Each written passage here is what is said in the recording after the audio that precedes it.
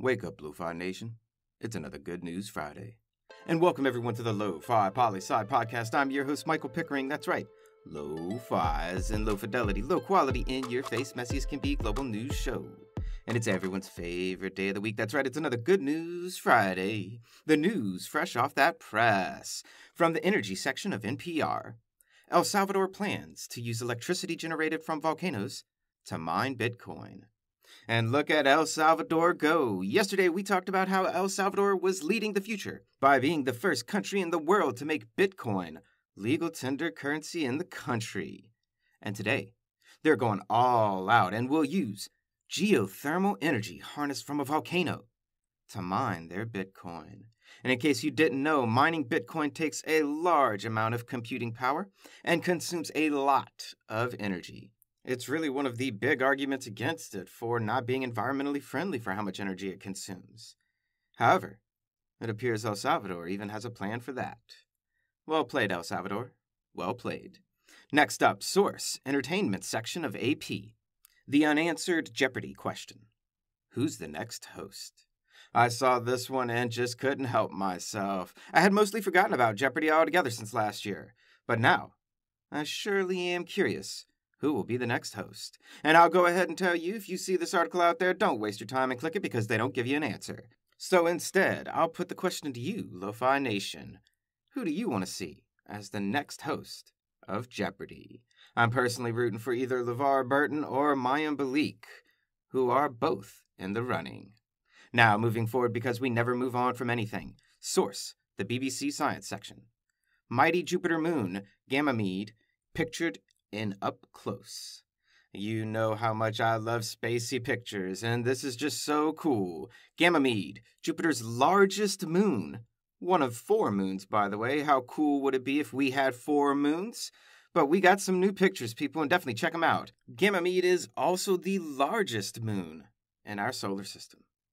But how big is that exactly? How big is Jupiter's moon of Ganymede compared to the Earth? I'll give you a 5 count. And 5, 4, 3, 2, 1. And the answer, it's a daily double. That's right. Get this one correct and you get double the Lofi Poli Sci points for the week. You see? Maybe I could be Jeopardy host as well. But if you said 0.41 times the size of Earth, or rather, just under half the size of Earth, you are absolutely correct. And that's a massive moon, to be sure. Again, check out the pictures, people, and learn more about our solar system. And our following story comes from NPR Science section. What causes the northern lights? Scientists finally know for sure. Oh, really now?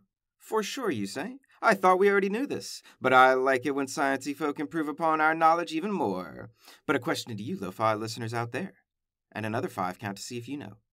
What does cause the northern lights, also known as aurora borealis?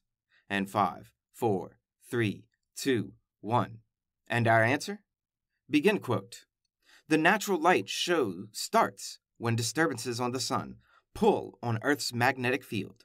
That creates cosmic undulations known as Alfvén waves that launch electrons at high speeds into Earth's atmosphere, where they create the aurora. End quote. And there you have it. This was the theory of many people before, but now we've been provided the evidence to shore up that theory. Read the article to find out exactly how our clever sciencey folk did so. And a last piece of news to send you on your way for the weekend. Source, Reuters Science section.